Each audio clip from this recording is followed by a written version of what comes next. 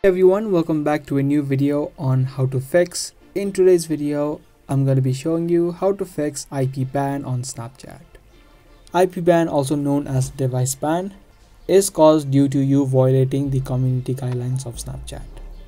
If you violated some of the community guidelines of Snapchat, your IP address or your device will be banned from Snapchat. Now this is not a permanent ban, but however, to lift the ban, it's going to take a long time.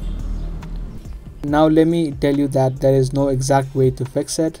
I'm going to show you a way, but it's not sure that it's going to completely work for you. You'll just need to try out for yourself. So the first thing that you need to do is uninstall Snapchat from your phone. Just uninstall the Snapchat app from your device, and once the app has been uninstalled, you can also just reboot your phone.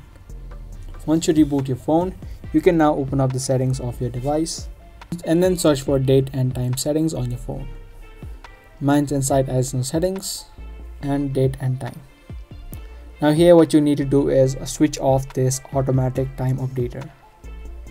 Once you do that, you just need to manually insert the date, which is 1 month ahead of the day that Snapchat banned your device or your IP.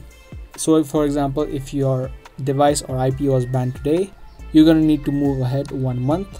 So it's March currently, you need to switch to April in this case, and then just tap on OK. Now once you've done that, you can now open up your Play Store or the App Store, any of the device that you're using.